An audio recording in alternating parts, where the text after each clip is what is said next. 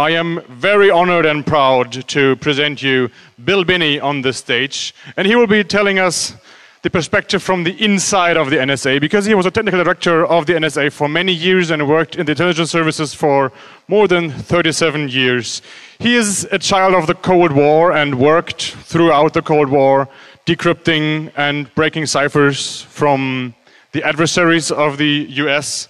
And back then he used to call himself the technical director of the world, in a sense. So please give it away for How the NSA Tracks You with Bill Binney. Thank you.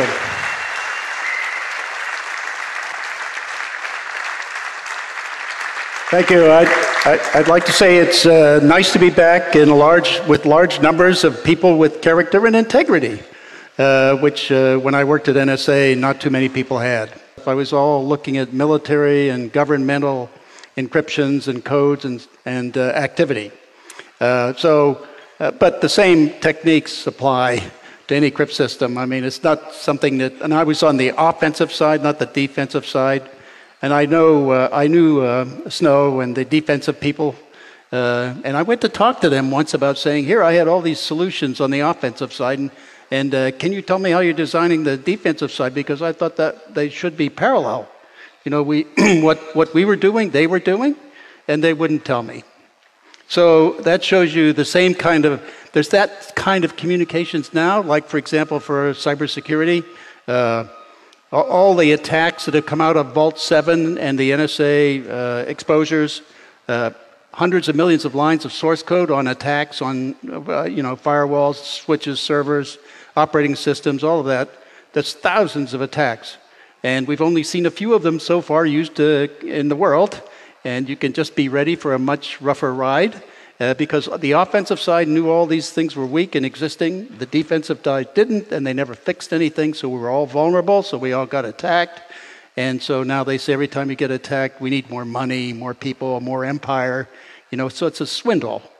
We're all being swindled by our governments. If they would only fix the things they knew that were wrong, we might have some security, you know. So, but instead they don't. So at any rate, I didn't, when I left NSA, I did that at the end of October 2001 because they started spying on individuals and not groups of bad guys, okay? So that meant they were scooping up everything from everybody in the world. And it's much more extensive than anybody thought. It's more extensive than even these slides show. But because, and in order to store all this material, they had to build the Bluffdale 1 million square foot facility for storing data.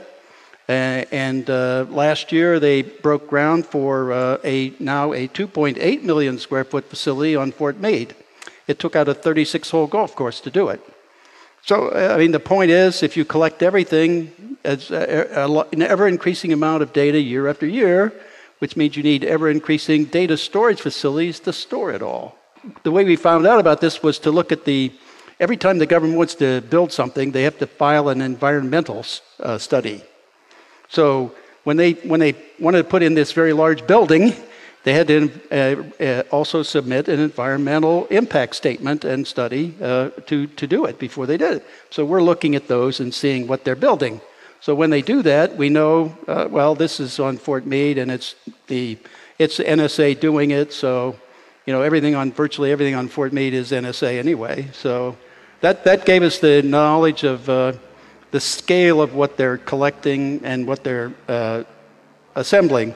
For example, in Cisco, who sold them the routers to route data to the Utah facility, estimated, there was a small article they wrote years ago that estimated that by 2015, the amount of data going into the Utah facility would be 966 exabytes a year. That's about a zettabyte. So that's why originally, years ago, I estimated that the capacity of Utah was about 5 zettabytes. I mean, it's my guess, you know, it's a lot of bytes anyway. So, at any rate, I felt I didn't have to take anything with me because everybody in Congress, when I left, they all knew me. They knew what I was doing. Most of what they're doing to spy on everybody, I designed anyway or had a hand in it. So they knew all that. So I felt I didn't have to bring any material out to validate anything I was saying because they all knew I did it. So I naively thought that I could do that and go complain through the channels, the intelligence committees and the inspector generals, and they would all take some action on it. Well, what it really meant was when it came time to actually hearing what I had to say, Congress never invited me in. I mean, I testified in the Bundestag, I testified in the House of Lords in the UK, but the Congress would never hear me because then they'd lose plausible deniability. That was really their key. They needed to have plausible deniability so they could continue this massive spying program because it gave them power over everybody. Everybody in the world. Even the members of Congress had power against others. They had power on the judges in the Supreme Court, the federal judges, all of them. That's why they're so afraid. Everybody's afraid because all this data they had that about them, the central agencies, the intelligence agencies, they have it. And that's why Senator Schumer warned President Trump earlier, a few months ago, that he shouldn't attack the intelligence community because they've got 6 ways to Sunday to come at you. That's because it's like J. Edgar Hoover on super steroids. They have the same kind of data that J. Edgar Hoover had on everybody. So it's leveraged against every member of parliament and every government of the world. When Edward Snowden came out, he came out with material and slides and publications by the government about the programs they were running. That gave me, and that was the stuff I left them, so it gave me all the opportunity to pull it together and say, this is what they're doing, this is how they're doing, this is what it means.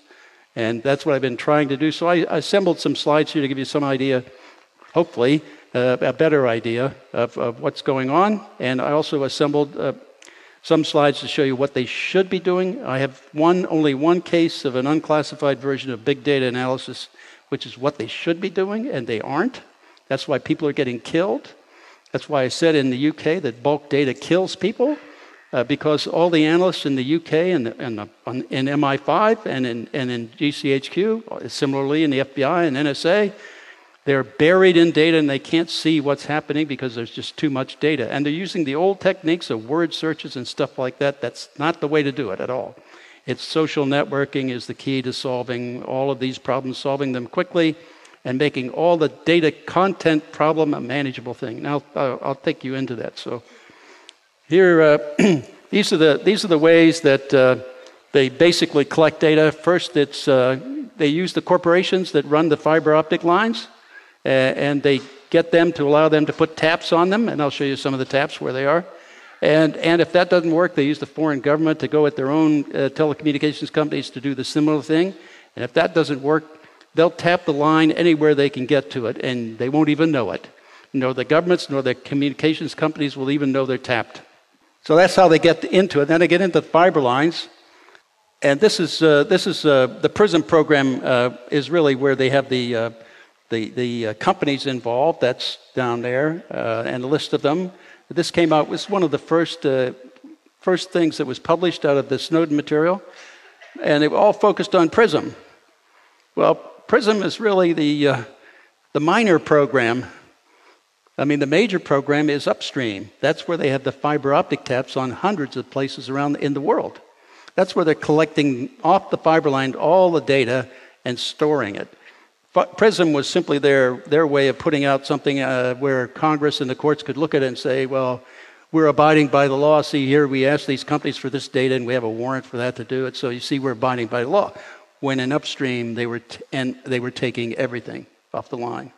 Also, the muscular program was a parallel one, which basically did for Yahoo and Google and a couple others. They unilaterally tapped lines between their data centers when they transferred data to back it up and so on. They got everything they had, and they didn't know it. And PRISM was only one small input to the data that NSA was collecting. Worldwide, these are the kinds of things they have. I mean, it's satellite, it's all kinds of collection. The real big one is over there at CNE, computer network exploitation. That's where they're implanting either with hardware or software, both, into switches and servers around the world, and they can make them do anything they want because they own them. So if you send data anywhere through those switches or servers, and there's tens of thousands of them in the world, they basically own the network. So all of that is feeding another program that they call Treasure Map. And this one just says, well, we want to know where everything is in the world. every minute of the day. So it's not just collecting what you're saying, encrypted or not, but it's also monitoring where you are when you do it. And that's basically done by, this is a kind of the geography of the world, and there's the physical layout of the fibers and the microwaves and the satellite towers and everything. And then that maps to a physical network, and then logical networks, who's communicating across them. That maps to equipment, which in turn maps to people, and that's how they follow everybody. This is also when you have cell phones, for example, how they take GPS and use the drones to target people. So I think Jacob Applebaum was the one who said some NSA tracks them and CIA whacks them, right? And the way they do that, and there's 1.2 million people on the drone list according to the last number I saw. I mean, that's crazy. I mean, you know, they aren't verifying who they're hitting. They're not. I mean, they're just going to kill people all the time. This is insane. I call that program random slaughter, because that's about what it is. And this is why I get in their face every time I possibly can in the U.S., because they're doing stupid stuff. It's hurting a lot of people. But anyway, that's the treasure map. All the material they collect from all the sources goes back into these programs, back inside NSA over here on that rectangle over there, or that's basically a square fundamentally. This was the entire design. These programs, Mainway and Marina, are basically the graphs of social networks that map into the databases in Pinwheel, the internet, and Nucleon, the voice. There are basically two systems they're following. Public switch telephone network, which is all of phones, fixed, mobile, satellite, any kind of phone. All the content data then goes into Nucleon, and it's indexed up there by the Marina program, so that when they want to see who did what, they have an index all to everything they ever said in their database. This was the whole design. I left them, and they haven't changed a damn thing in 15 years, 16 years. So that's real progress for you. But at any rate, one of the things to look over here on the side is that both CIA and the FBI, through the FBI Center in Quantico, Virginia, have a direct access into these databases and the entire graph. Not only that, but they also use that for police around the world. So it's a straight violation of everything. All this data is collected without warrants, so it's a basic violation of the rights of every human in a court of law, and that's what they're using. They're using it to arrest people, and then they pull a substitution. I've got some slides on that too. And these are other people who have access to it. The Five Eyes group over here, they have direct access into the NSA database right here. And so do the Drug Enforcement Administration, Defense Intelligence Agency, FBI, CIA. All these people have direct access to all this data. And it's children's data as well. It's everybody on the line because they take it all. So it's nothing, there's no distinction. They don't filter anything. It's just capture everything. This is what General Alexander said in Menwood Hill Station a few years ago. He said, all we have to do is collect it all. And that's what they're doing. The problem is, once you collect it all, and they have the impression, or they give the impression, that data is intelligence, right? When you collect more data, you have more intelligence. It's not. The point is, you have intelligence when you understand the meaning of what you've collected. If you can't do that, I mean, you have nothing but a bunch of data. And that, unfortunately, that's the perspective they have. So they think collecting more is better. Instead, what happens is it buries their analysts and buries both the police and the intelligence people, and they can't figure anything out. So, what the consequences of planned attacks happen because they don't see them coming and they can't prevent them. And so that's why I said when I went to the UK to try to stir them up, I wanted to get them upset. I said bulk data, because they were getting ready to pass the Investigative Powers Bill, the bulk acquisition of data on everybody in the UK as well as everybody they can possibly get in the world. I said bulk data kills people. And the reason I said that is because of the inability to stop terrorist attacks, for example. I mean, we continue to see these things today. I mean, nothing has changed. They're still going after more data, more people, more of an empire, and they still can't figure out what they've got. But they're really good after the fact. After the fact, once they know who did it, they've got all the data on them. They could go directly at them. The other thing it does give them, though, is the power to manipulate anybody they want, or do industrial espionage, or Or if somebody is getting a political group together or getting politically active and they don't want them, they have the ability to target them here using this data. I mean, it's just there. All they have to do is go at it. So they can target people and use it against them, but they can't look at all of it to figure out who out there is planning an attack on us or is going to smuggle weapons or smuggle dope or any of that. They can't do that because they've got too much data. And they're using stupid searches like word searches. Well, if they use the word bomb, if they're looking at somebody planning a bomb or building a bomb, we could say, if you say in an email to anybody, well, the quarterback threw a bomb at the last to win the game, what your email is going to be picked up by that word search, and it's absolutely irrelevant to anything they're looking for. That's the point. That's why social networking of focusing in on those networks that are involved in terrorism or the ones with the seeds you have. I would point out that all of the terrorist attacks that have ever happened before or after 9/11 have been by people who were known by either the intelligence or the police or both. So why weren't they focusing on them? If they were, they may have a chance to prevent the attack. Instead, they're looking at this bulk stuff. I mean, it does spend a lot of money. It employs a lot of people. So it's what I call a happiness management program. But the point is that to keep it going, sometimes people have to die, and that's just that's un-American. First of all, no American would do that. No one would sacrifice the lives of anybody for this crap, but they do, and they do it because there's a big empire behind this. I mean, to collect all this data, the intelligence community, mostly NSA, has spent somewhere close to $200 billion since 9/11. Just to get the data.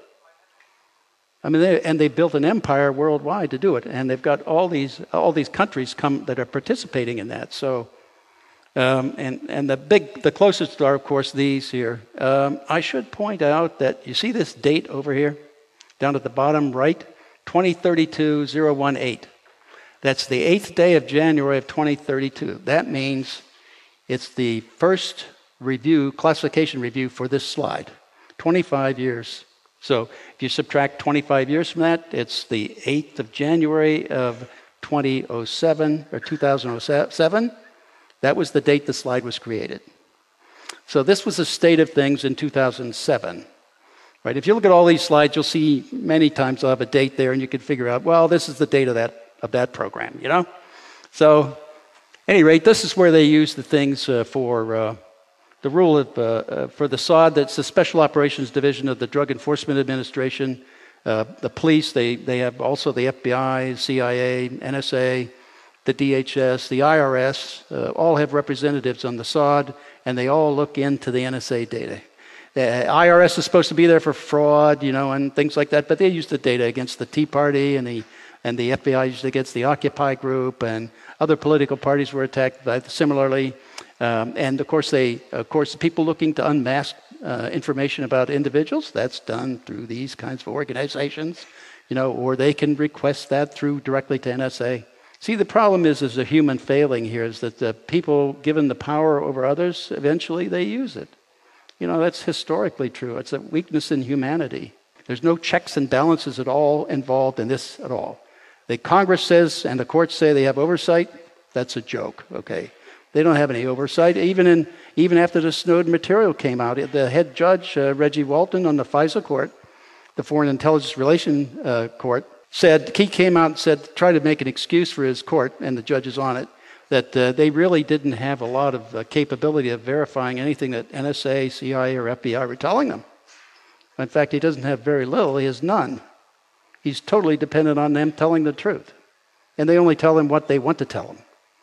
And the same is true with the intelligence committees in Congress. And the same is true in every country of the world. No country in the world, no government of any country in the world has any control of their intelligence agencies. They do not know what they're doing. And they have no control of any of them. They can't stop it. They would say they go to oversight, but when they go in, all they're told is what the agency wants them to hear.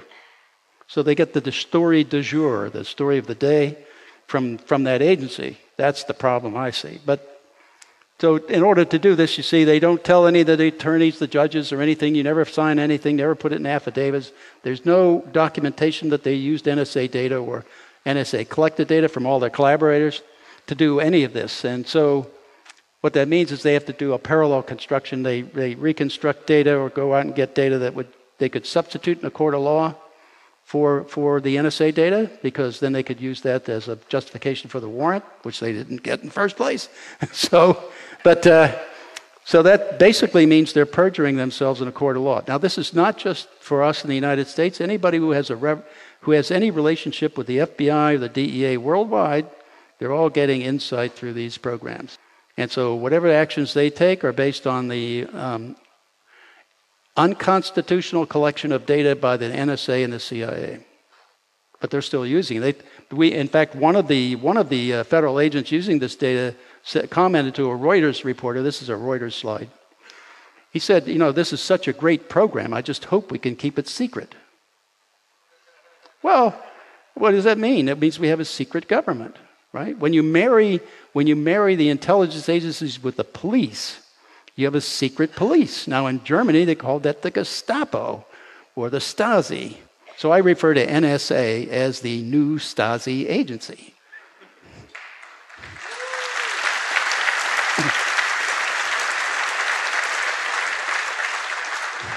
Unfortunately, that's, we haven't been able to do anything. I am attempting to do everything I possibly can against these people, supporting 4 separate lawsuits against the President Trump, previously against President Obama, and the intelligence agencies of the United States for unconstitutional collection of data. We have to do it for our laws. Our Constitution governs violation of privacy rights of U.S. citizens, so we're attacking them that way in a court of law. And I just got my first chance with the Third Circuit Court of Appeals to submit some of this NSA data about their own programs into the court of law. Now, it's going to be tough for NSA to deny it because now it's in the federal courts. This is the court that's one level down from the Supreme Court in the United States. And it's at 4 separate circuit courts. One in the 2nd, one in the 3rd, one in the 9th, and one in the 11th. So I'm coming at them from as many directions as I possibly can, and hopefully one of them will get through to the Supreme Court, and when it does, we'll get to them. And if we fix it...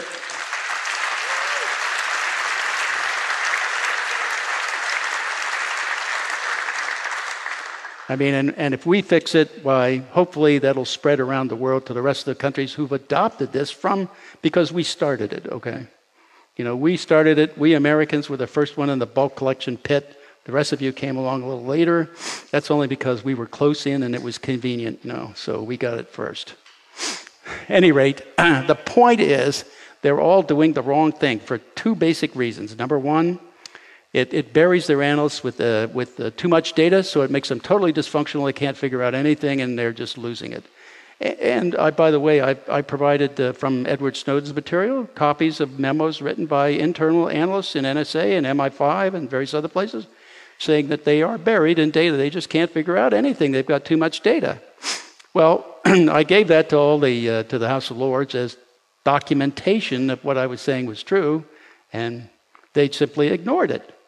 But the main problem I had from the very beginning was it was a total invasion of the privacy rights of everybody on the planet, starting with us in the U.S.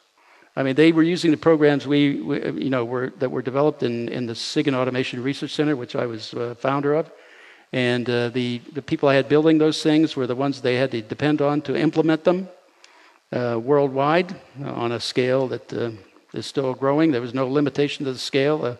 We did B+3 type flat file indexing schemes, which meant if you needed more space, you added another server, spread out the graph, And so we saw no limit to anything we could do. We'd already taken in trillions of transactions, and that wasn't a problem at all.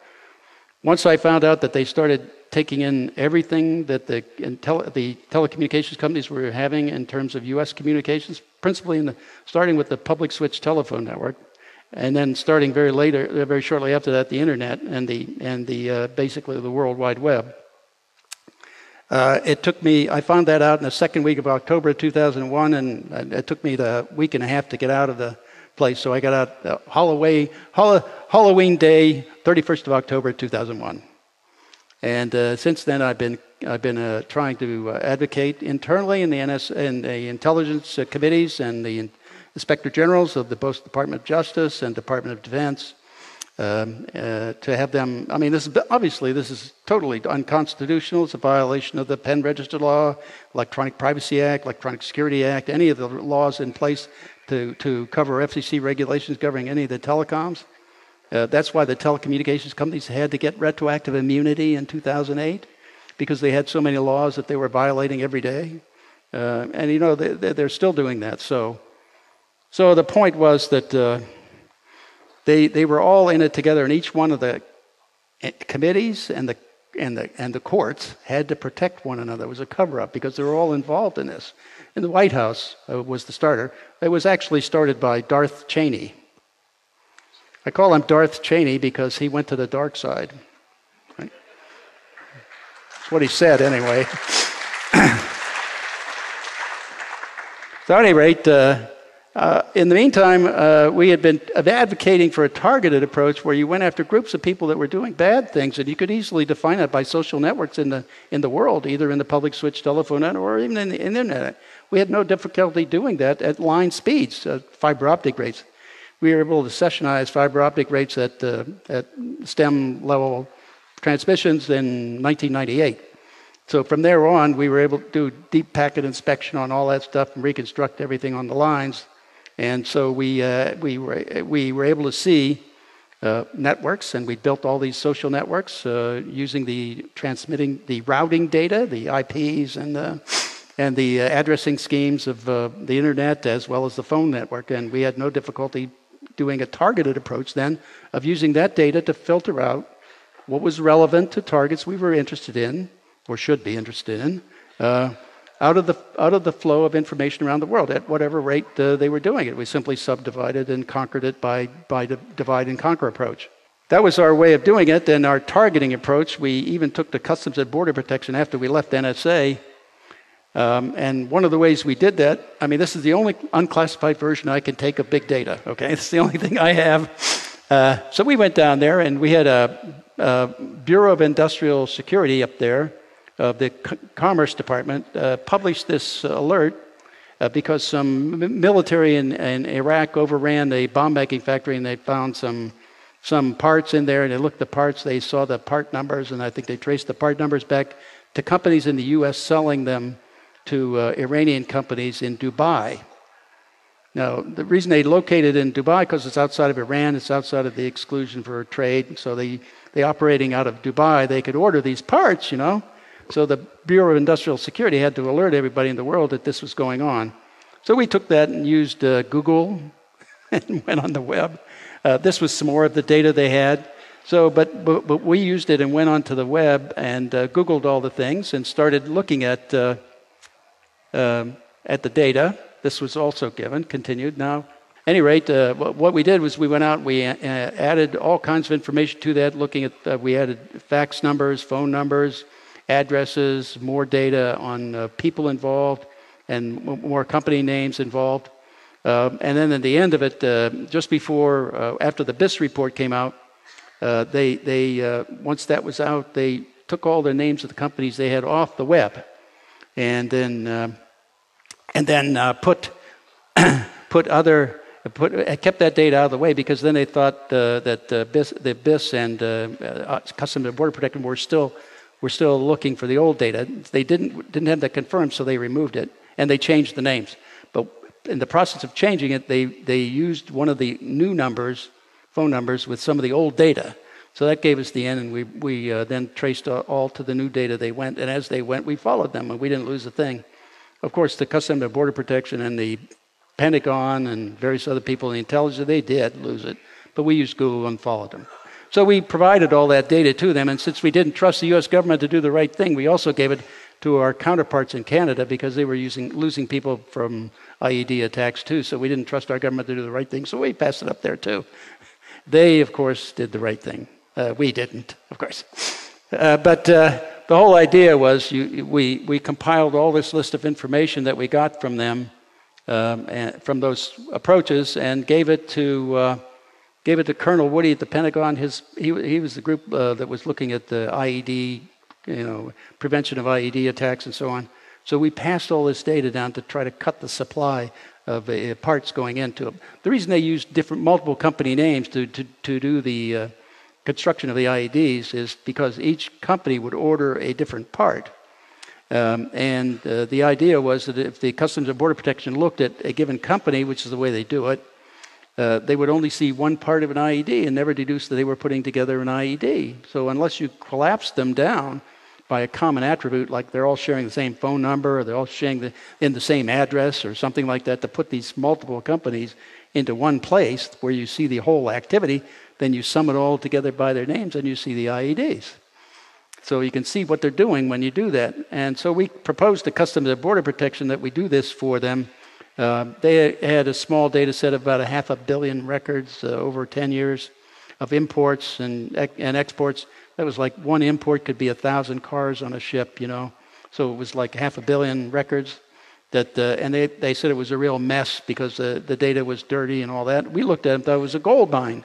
There's all kinds of information here, phone numbers on addresses, so on. We could lay out the entire world's phone numbering schemes and how they change as they change since they put these things out there. So we proposed to them that we scrape the entire world's websites and pull together a consolidated list of however many million companies there were in the world, 1 to 200 million, something like that, and be able to do a collapse on this and study all those and find those who were showing attributes of doing something illegal, which is what this multi-addressing scheme implies. So that would define a set of suspicion, of zones of suspicion for companies involved in the world trade. And we estimated that from our study that we scraped the entire website. The Pars Guide was the website in Dubai, listing all the Iranian companies in Dubai. There were 5,032 of them. And when we did that, we found 222 different company names that subgrouped into 55 different groups that were doing different nefarious things for the Iranian government, like smuggling dope, weapons, that kind of thing. Like buying equipment for IEDs and looking around for things like that would help them with triggers and nuclear stuff. And so we passed all that along too. And of course, our government is just too dense to really do anything. So once we did that, we said we'd estimated that the entire world would produce perhaps 40,000 targets for you to do targeted selection of searching of incoming crates and imports and don't do exports to these companies.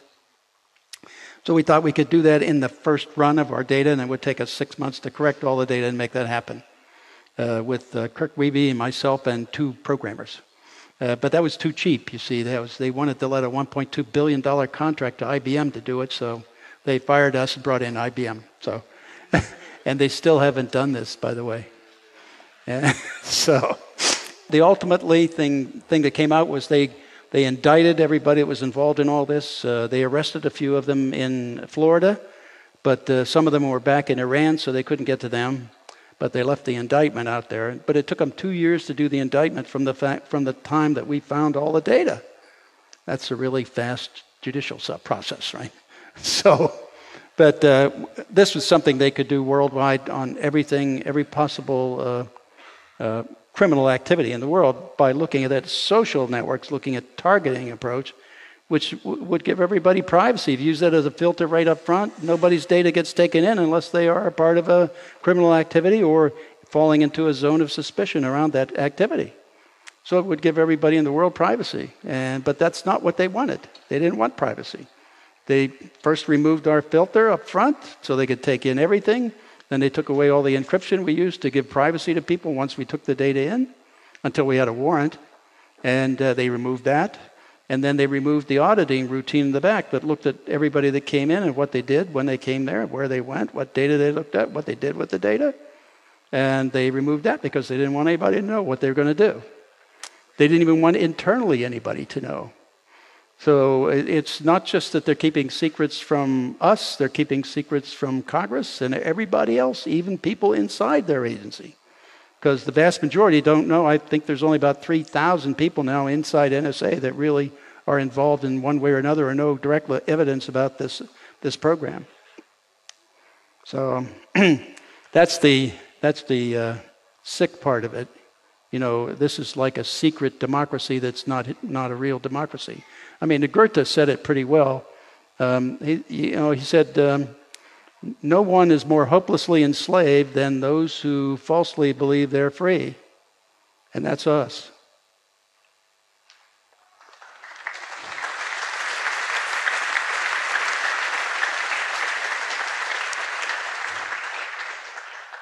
So at any rate, I have this little thing here.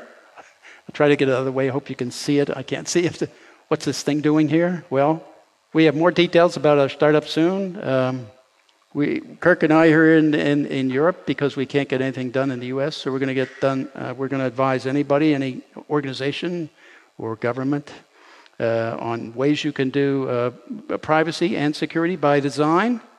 And we're going to help get one of those capabilities up and running here in the Europe somewhere, because obviously the U.S. and the U.K. are too dense to realize it can be done.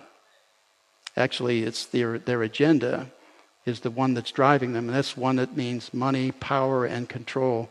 And the way you get that is to take in data on everybody in the planet. And that gives you that power. Then you can swindle money because you can let things happen because of the way you're doing business. Things happen, and that's more justification to get more money. It's like a swindle. I called the terrorism thing of trading privacy for security a lie from the beginning, and that's just the way they swindled everybody.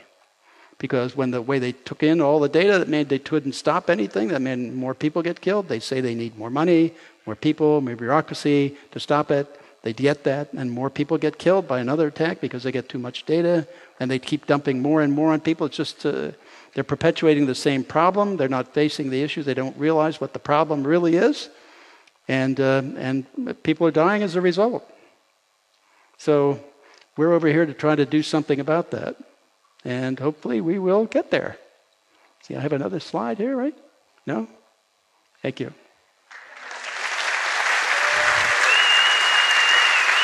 Yeah.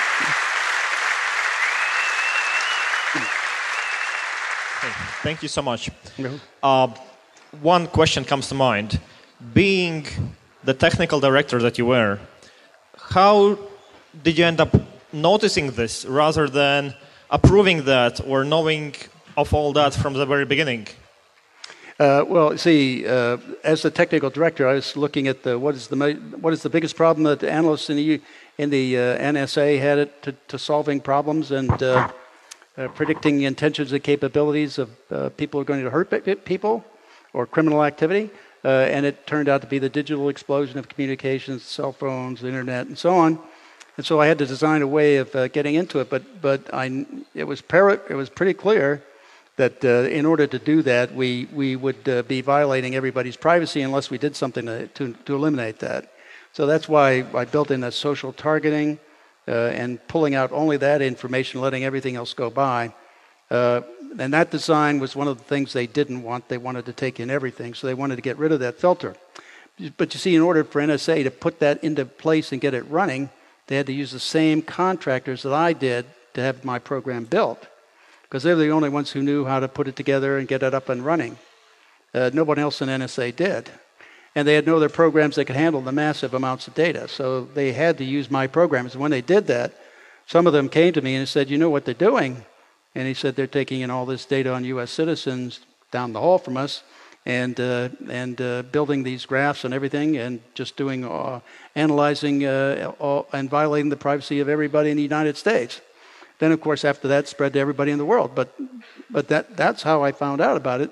And once I did that, that was the first sign to me. I had to get out of here. I knew no one would do that in NSA without approval from above, and that came directly out of Darth Cheney's office. Yeah. Question: the filtering and the targeting of social networks needs a lot of data, and then you can extract patterns, and then you can throw away the data because you don't need it anymore. Is that right? Well, you see, if you there's a couple of ways to do it. You know, one, if you have a seed that is, a bad guy, you could look at his social network and build from that, and then you could say 1 degree beyond that is as far as I'll go, to pull data in. It really ends up 2 degrees from the bad guy, but you only pull data in from 1 degree from him. And so that means that you're focused. All the rest of the world's data goes right by, and that's what you pull. And the metadata is the way you pull it out, because that gives you the ability to, I mean, you're looking at the data that's required for the network to route data. And if you do that, then it's easy to pull all that data out, and that's all you really get. And it gives people privacy, and you get a rich environment for your analysts to succeed. That's what they don't understand. I'm still curious, how can you get patterns from things you have never seen before? Because the unexpected we used actually 2 approaches out of 3, but it was deductive, inductive, and abductive approach. The deductive approach simply said it's dealing with the graph. If you're in the graph and you're close to, within proximity of 2 hops of a known terrorist, then you're going to be in a zone of suspicion. You'll be looked at. It doesn't mean you're guilty. It just means you're going to be looked at. And then a decision will be made, yes or no. If yes, then what's the reason? And if you get included, then the entire graph will shift if you become a target at that point, you see. So and that was done by software. The other was the inductive approach. That was the main one. That is, if you are looking at sites advocating pedophilia, or sites advocating jihad or terrorist activities or violence against the West, and you keep repeatedly looking at them, or look at multiple sites advocating that, then that gives you the idea that you are a potential fall into zone of suspicion, and that means you get looked at. So at that point, you get the data coming in, but you can do it all having all their attributes encrypted until you can prove that they are in fact a part of the illegal activity. Last question, isn't it handy that they do have a lot of data about the White House, the people who are now in the White House? Yeah, they do. Yeah, they have everything they do. including the codes to decrypt their communications. Hello. You mentioned the immense capacity to store all this data from everyone, and I was wondering what companies did they cooperate willingly to create such a capacity to store all the data, and in particular IBM. And so can we still trust our servers and that kind No. It's every one of them, and no. Because in the United States, if you're a company in the United States, they can force you by law to give them their data. It's only now coming out. I mean, the business, they call it the business records requisition. The first thing from Edward Snowden was the general warrant issued by the FISA court to the Verizon company to turn over all the information about their customers, over 110 million U.S. citizens, And that was a violation of the Constitution, a direct violation. That's why the Judge Reggie Walton came out and tried to defend the court because of that. But they have the power to do that with all of the companies, and I would point out that that was BR 13-80, which meant it's the 80th order of 2013 to companies to give business records, which is the second quarter, and it's issued every 90 days. So every quarter an order comes out to each individual company. So, the way I reckoned in the public switch telephone network, the first 2 companies in line in the network providing data were AT&T and Verizon. So AT&T would get order 1 in quarter 1, Verizon gets order 2 in quarter 1, and then it gets order 80 in quarter 2. That means there's 78 companies participating. So that's 78 companies participating, banks, telecommunications company, ISPs on the internet, and so on. So did they get anything in exchange for all the information they passed on to the NSA? Yeah, money. They get paid business. For it. They get paid for it. Yeah, there's a whole schedule on the rate of how much they get paid. That's true. That's impressive. Thank you for being here and everything you've done for basically all of us. And my question is, when you see these testimonies from, for example, James Clapper, Keith Alexander, when they're being asked directly, are you monitoring? You can kind of see in their eyes, and when you read other press, that monitoring means a completely different thing for people within the NSA. So my question is, how do we make questions more relevant to level the playing field to make sure that we're all talking about the same thing? Well, it's hard, especially when they lie to you. I mean, Yes. What can you, not wittingly, but you know. But how do we how do we make the questions sharper when we say, okay, we know when we say monitoring, okay. then Yeah, here's how Senator Wyden phrased the question properly. I think is what you're getting. He asked General Alexander how many U.S. citizens does he have in his databases. That's the right question. It's not, you know, if you talk about collection, well, to Alexander, you know, he uses a word game. Collection means somebody looking at it at NSA. So it's not collected till somebody looks at it. Well, that's horseshit, you know. If I collect all your data, I've got it in my database. So he asked the right question. How many do you have in your databases? Well, it came back, he said he couldn't answer him, so he came back in writing. This is on the web if you want to go look at it. It's really a joke. He says, we cannot tell you that because it would be a violation of the privacy rights of U.S. citizens. This is... Hi, as an American, I'd like to say thank you for your service. And I also wanted to ask, as a citizen, if there's anything we can do to make it easier for agents to blow the whistle or to encourage them to become whistleblowers. Well, I always advocate the squeaky wheel gets the oil. So complain, bitch, moan, brag, groan. If your congressman or senator comes out for a town meeting, confront them with it. Why are you backing this? This is obviously unconstitutional. You're violating your oath of office to protect and defend the Constitution. And what are you going to do about it? Or should I work for somebody else? And if you aren't going to stop this, I'm going to work against you, give my money to somebody else, and vote to fire you. You know, and otherwise sue the bastard. That's what I'm doing.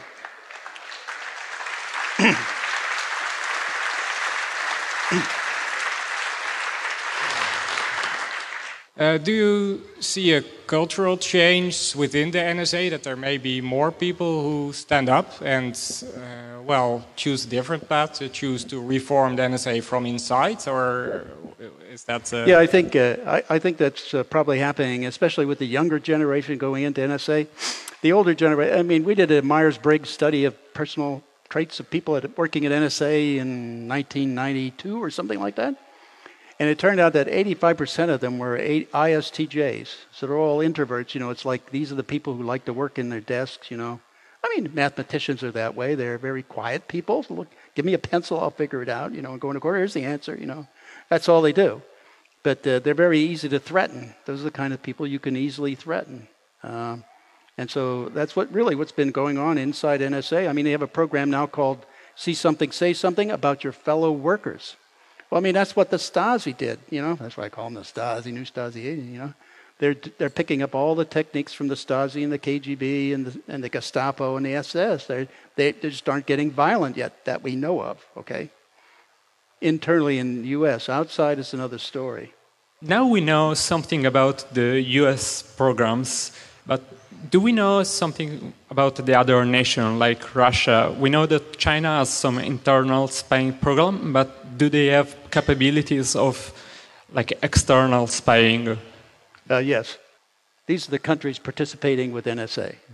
Of course, the rest of the Five Eyes up there, and then everybody else is classified as third parties except for fourth parties, which we don't talk about because we don't want anybody to know we have relations with them. So, you know, they're off the board. But these are the countries, and each country has a different relationship with NSA. I mean, I think 8 or 9 of these countries in the third-party category are cooperating in the bulk acquisition of data on the internet with NSA and GCHQ and the rest of the Five Eyes. The big one missing there is Russia. So we should suppose that Russia has some similar secret programs, or... Well, Russia does the same thing in reverse. You know, they're looking at us the same way. Yeah, everybody's doing this to the ability and the capabilities that they have. This is standard spying. I mean, that's why diplomacy was created, so we could spy on people. You know. Would you say that the way that they are doing the wrong thing is incapability or not willing to do the right thing? Yeah, it's they are capable. I mean, you could see some of these whistleblowers still coming out. There are people who understand they're doing the wrong thing, and they could create a way to do it, like I did internally. The trouble is, we have people managing these agencies who are fundamentally corrupt. Because there's so much money involved in this, you know, money corrupts, and it's just, I mean, the budget for NSA is like $16 billion a year. And for the entire intelligence community, it's been close to $1 trillion since 9/11. So that's a lot of money. And there's a whole empire, intelligence empire, that's built up over the years in the United States and also in the UK, and it's spreading. I mean, some of the testimony from B&D and what they're doing with NSA, the Bundestag has found out recently about many of the things they're doing. So they're all doing the wrong thing in terms of looking to stop things, really. They're not taking a targeted approach. That's a professional, disciplined look at your job and the target you're supposed to be looking at and watching, instead of looking at everybody, spreading your effort across the entire planet. How is it possible that we still have organized crime on a global scale, some of this outside of the power of the United States, of the direct influence? At least I would imagine organized crime from foreign countries should be the subject of this kind of information. Yep. Is it used and we don't know, or is it not used and why? Thank you. I would say they attempt to use it, but if you look at if you Google X key score, which is the query routine going into the databases for most of the people, or IC reach, I don't know that most of that's out there yet, but if you looked at that and you could see the way they ask the queries, it's about putting in words and phrases, and just like you do in a Google search. So in a Google search, you get tons of material back. So that approach gives you tons of material, which means you've got to go through all the items to try to find it. And where is it in this list of, say you get 100,000 items back, where is it? Is it 90,000, 80? Can you get there? No. And the answer is no. That's why they were failing. So you're saying they're failing because they're not able to interpret the data? That's exactly right. They can't figure out what they've got. So how come you are able to be here? Why aren't you dead, or at least in jail for something wrong you said, or if they've got so much power over everybody? Well, as I said in the movie about Me, A Good American, I said, if they ever do anything like that, everyone will know who did it and why. So they don't want to expose themselves to that kind of political and reaction by the public in the United States, because that. And now I'm basically well known around the world, so I don't think they. I want to get them in court any way I can. If they want to do that, that's one of the ways. At least if they don't terminate me, I'll be able to do that. So basically, by making it obvious, they're your enemy. You're safe. Public exposure to a degree is security. Okay. Yeah. Thanks. Please give a warm round of applause. Okay. Thank you.